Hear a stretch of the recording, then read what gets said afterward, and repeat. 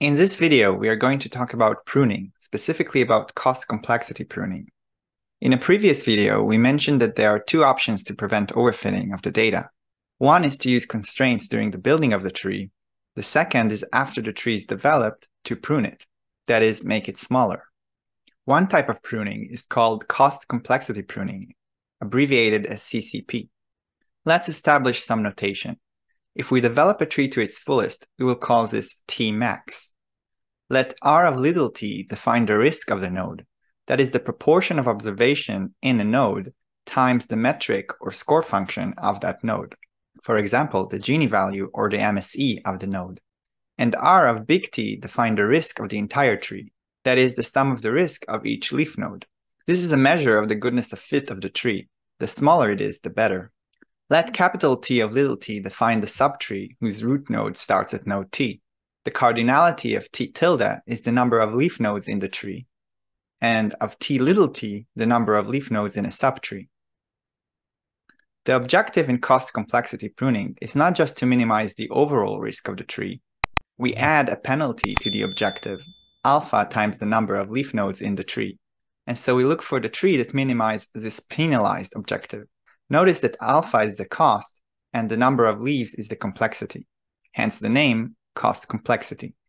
Alpha is a hyperparameter. If we set it to 0, we are back to the full tree, because the algorithm we have tries to minimize the risk of the entire tree. If we set alpha to be very high, then no splits will be justified, and we will be left with only a stump, meaning a tree with no splits. One nice property shown in the cart monograph is that the trees are nested.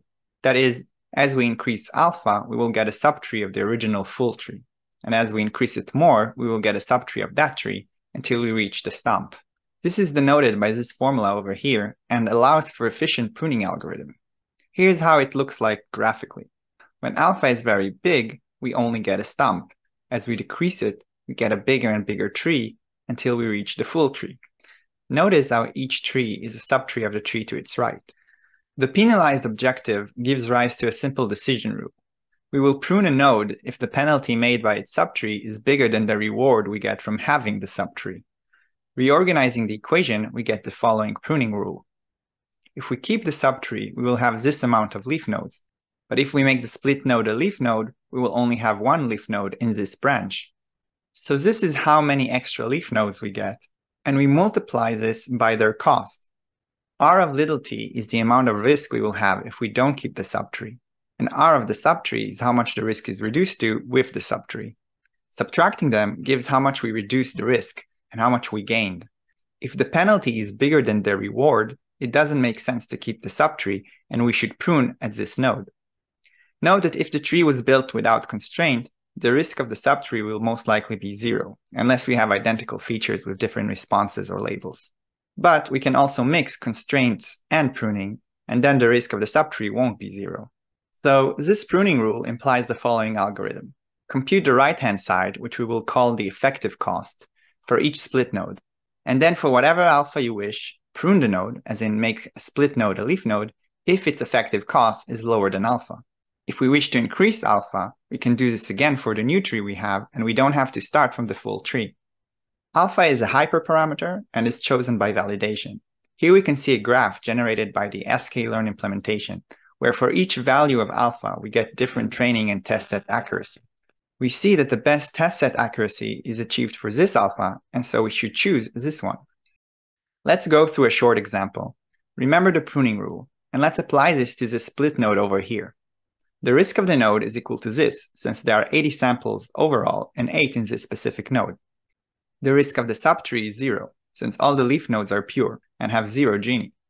The number of leaf nodes in this subtree is 3, and so if we calculate the effective cost, we get this number.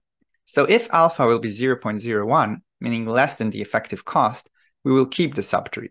But if it's bigger, say 0.011, we will prune at this node. Note that the effective cost for this split node is actually higher, but it doesn't matter as its parent node will be pruned earlier. So it's something to keep in mind. Children split nodes can have higher effective cost than their parents. Okay, let's move to implement this in Python. Beam us up, Scotty. A quick disclaimer, this code is not production level, it's just for teaching purposes, and there could be ways to improve it. In fact, if you find ways to do so, feel free to conduct the code review in the comments section below. We start by loading the necessary libraries. I also load the tree2.helper function from the last video to help us visualize the tree. We use the same classification tree with the Gini impurity score. I moved all the functions from the last code under one class to make it a bit more organized. We instantiate the tree object with a dataset and a score function. I augmented the node class to hold more information. In split nodes, we will now also keep track of R node, the risk of a specific node, the R subtree, the risk of the subtree, the T leaves, the number of leaves in the subtree, and the effective cost. Since each split node might become a leaf node after pruning, we will store the value for all nodes and create an isLeaf flag to signal if a node is a leaf node or not. The building of the tree involves two parts. We will first build the tree recursively, and after that we will traverse the tree and compute the necessary information for the pruning.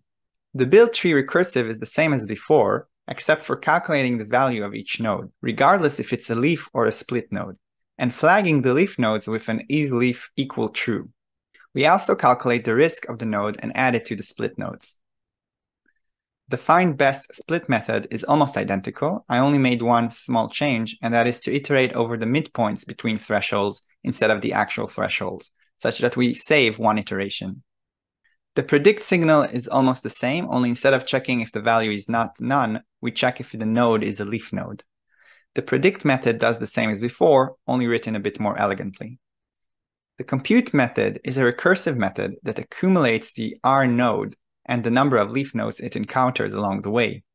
Leaf nodes return 1 for the number of leaf nodes and their R node, and split nodes accumulate these values from their children. We wipe the slate clean every time we call this function to be able to call this function more than once.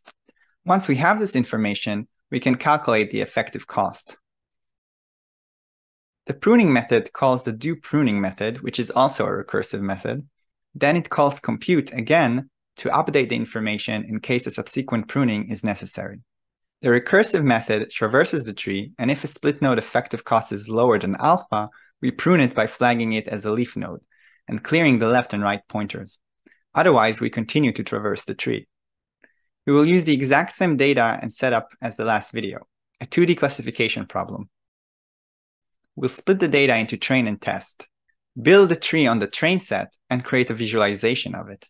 Note that the full-grown tree has 13 leaf nodes and achieves a 70% accuracy on the test set, just like before. Now let's prune with an alpha of 0.01. We see that this pruned tree has 11 leaf nodes, and we see that we improved the test accuracy to 75%. If we raise the alpha to 0.011, the pruned tree will have 9 leaf nodes. Note that we didn't rebuild the tree, but started with the pruned tree from before, because, as mentioned before, the pruned trees are nested.